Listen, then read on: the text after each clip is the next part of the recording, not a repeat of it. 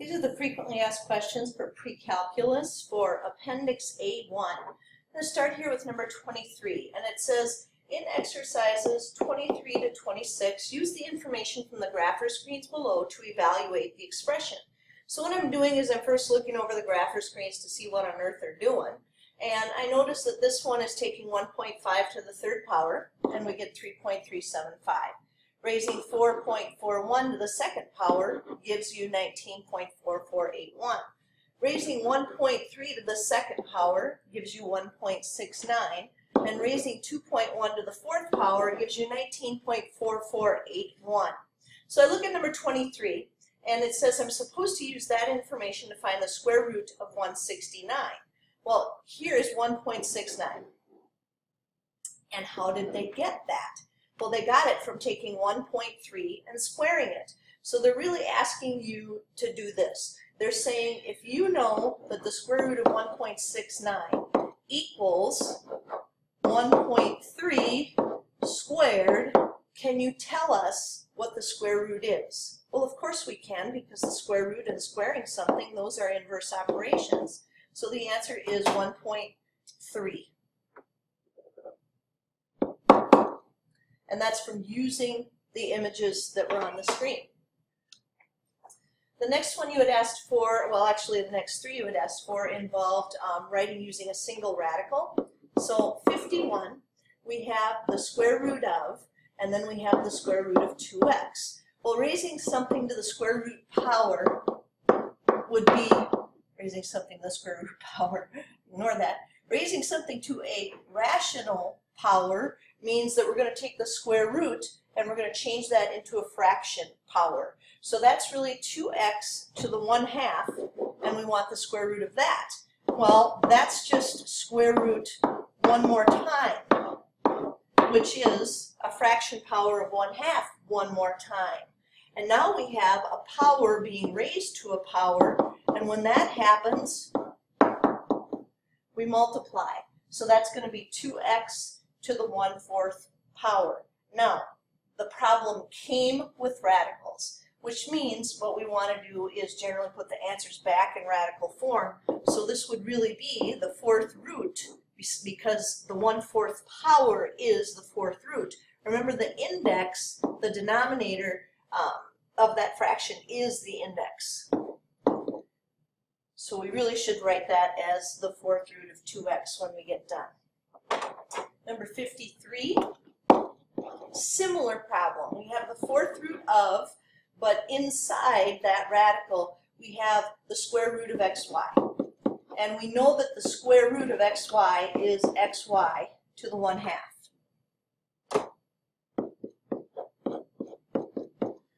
And then the 4th root is going to be raising that to the 1/4 power. So now we have a power to a power, which means we multiply. So that'll be xy to the top times top, bottom times bottom, numerator times numerator, denominator times denominator. And then what we do is, again, because this was given to us in radical form, we'll go ahead and make that the 8th root of xy for number 53. Now I know the instructions seemed kind of weird because they said write it with a single exponent, but again, that last finishing step would be our realization that the problem came with radicals and we should put our answer in radical form. Now let's look at 55.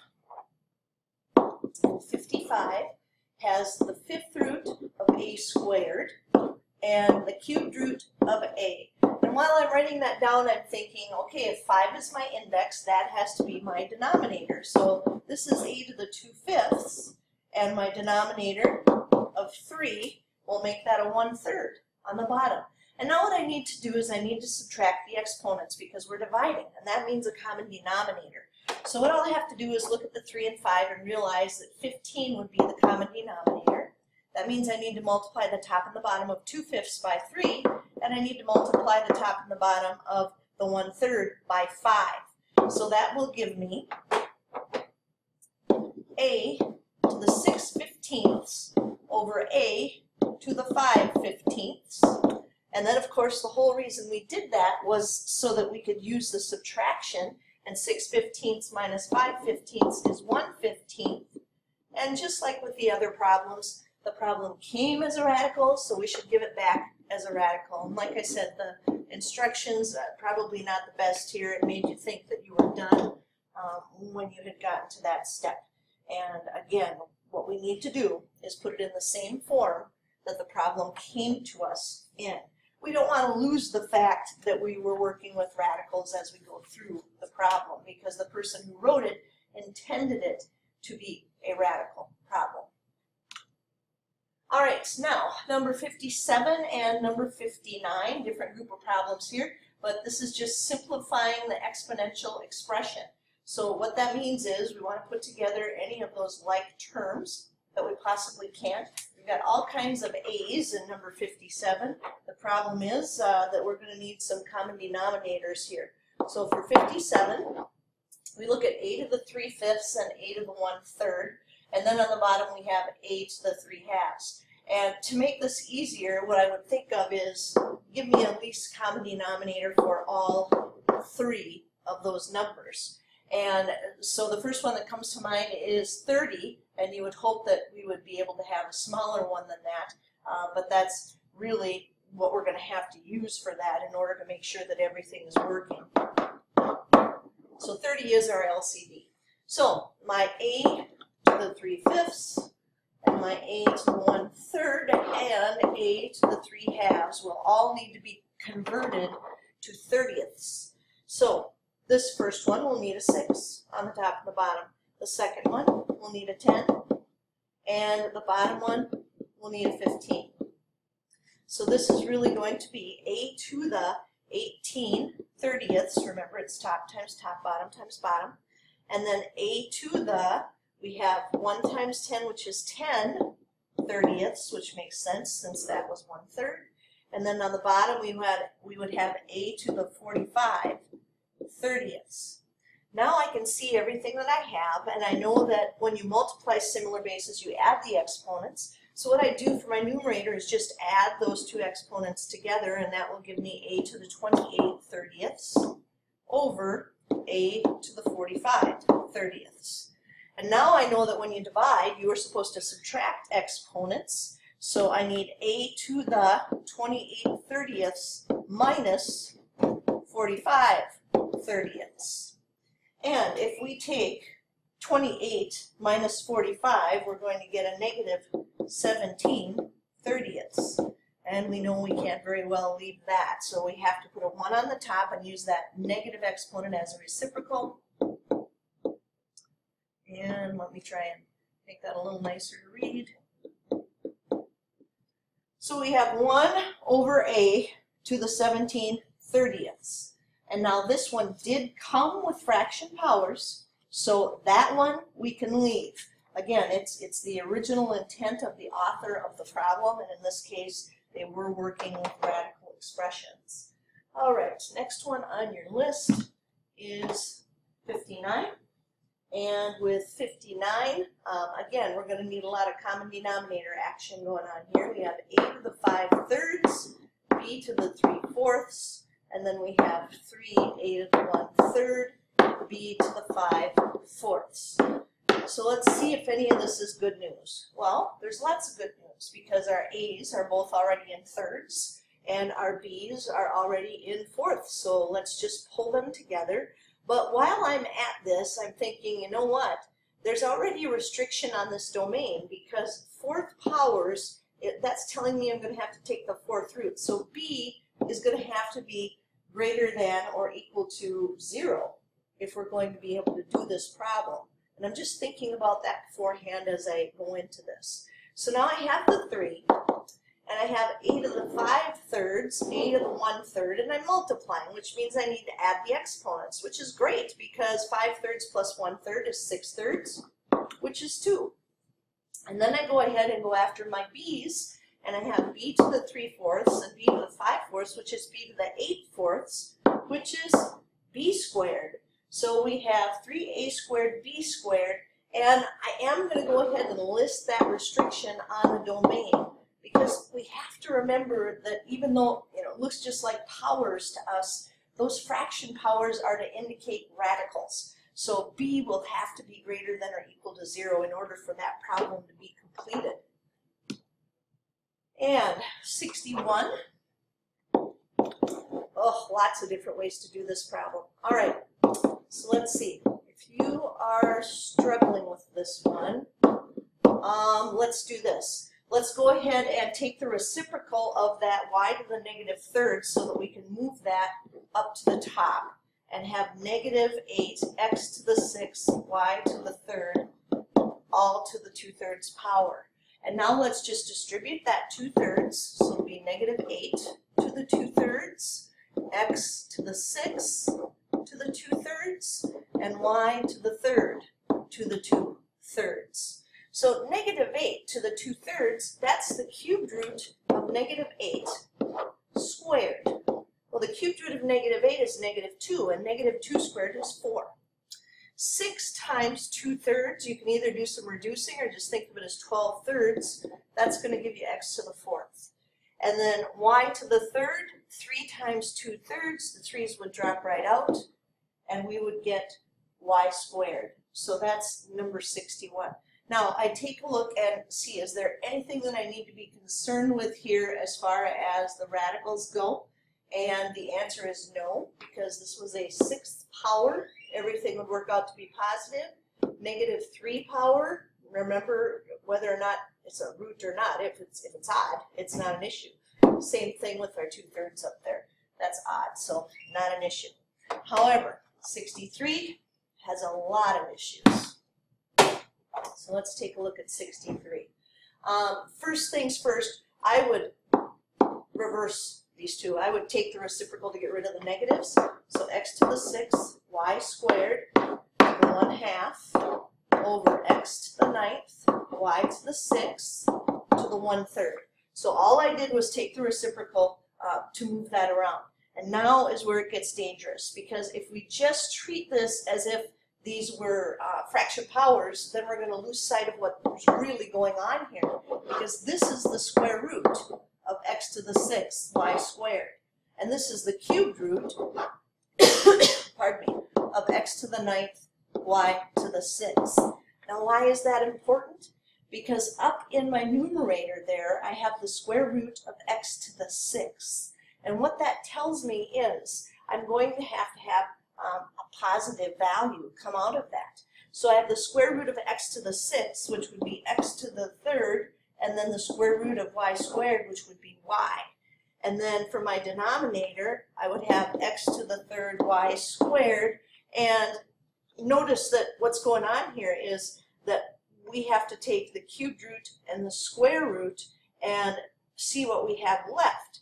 So now we have a problem.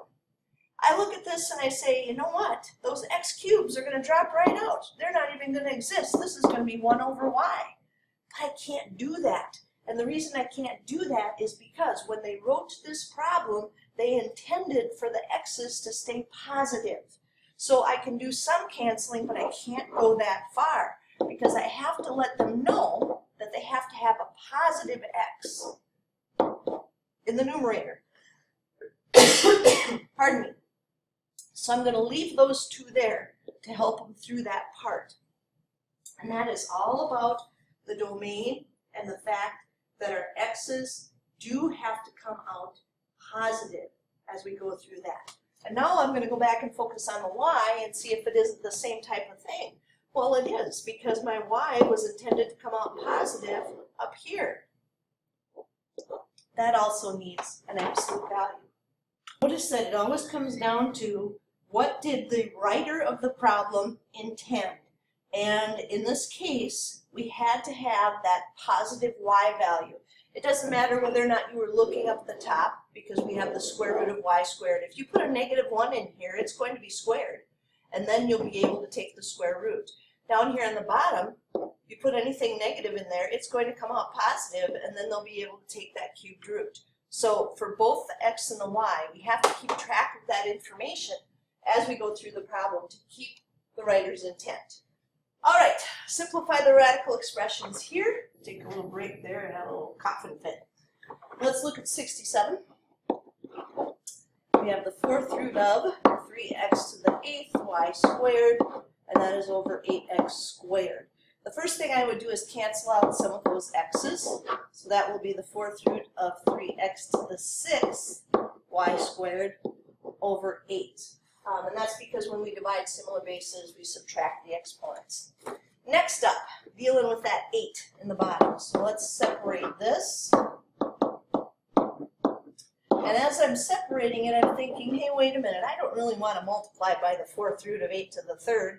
I'm going to change that 8 to 2 to the 3rd because that's what it is.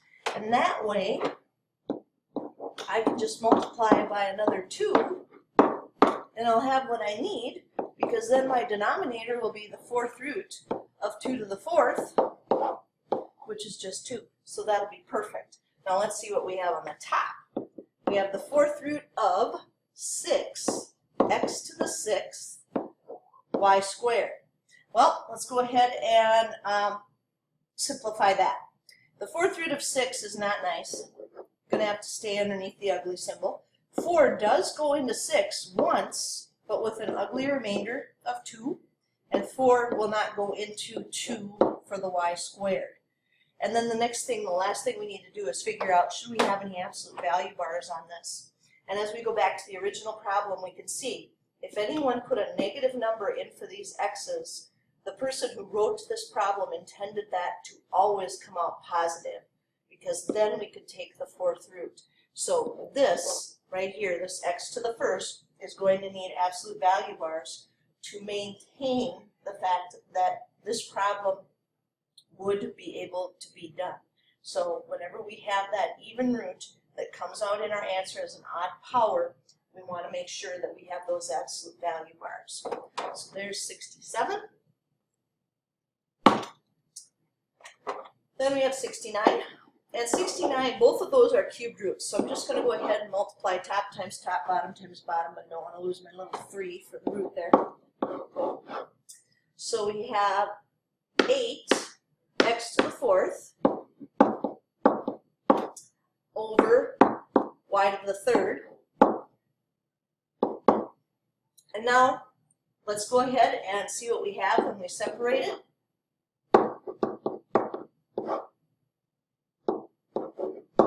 And a very nice thing happens. We get a y in our denominator, which is fabulous, but we have a little work left to do up there in the numerator. Well, the cubed root of 8 is 2, and we know that 3 does go into 4 once, but we have an ugly remainder of 1. So again, you treat the numbers as if we're talking about powers here. So the cubed root of 2 to the 3rd would give you 2, because those are inverses. That will give you 2. But we have to treat those powers with our variables a little differently. And that what we do is just think of it as division. And it works the same as fraction powers, but think of it as division. So 3 does go into 4 once, but with an ugly remainder of 1. So that piece has to go back there. And then we go back to the original and we see that this was all a cubed root, which is good news, because then that means we don't have to bother ourselves with absolute value bars for any of that. 71. Right away I see that the square root of 58, or square root of 48, is not simplified because 16 goes into that 3 times. And that makes me think right away, hey, 108, I wonder if that's divisible by 3. So we give it a shot, and we see, aha, that's 36. So 2 times the square root of 36 times the square root of 3. Well, this will be 3 times 4, square roots of 3, and 2 times 6, square roots of 3. So 12 square roots of 3 minus 12 square roots of 3, which is 0. So 71, everything ends up dropping out, and we end up getting a 0. Then 73. 73 has the square root of x to the 3rd minus the square root of 4xy squared. Well, there's a little index, imaginary index of 2 up here. 2 does go into 3 once, but with an ugly remainder of 1. And back here, we know the square root of 4 is 2, but we'd have a square root of x because we can't do anything with that. 1 won't go into, or 2 won't go into 1. 2 does go into the y squared, so that'll be 2y, square roots of x. So we really have x minus 2y, square roots of x. And then it comes down to, should we put some absolute value bars in there? Well, let's see. Let's go back and take a peek. And at the original, our x's were odd, and so obviously somebody could have put negatives in there. So it must have already had the restriction that x had to be greater than or equal to 0. Now, it certainly wouldn't hurt to put that in there, but really the x's are going to be just fine without it. However, the y's will not, because that was an even power that we saw in there. So we're going to need some absolute value bars around our little y value here to take care of that. So we have x minus 2, absolute value of y, and then all of that square root of x. And that should be all of your questions.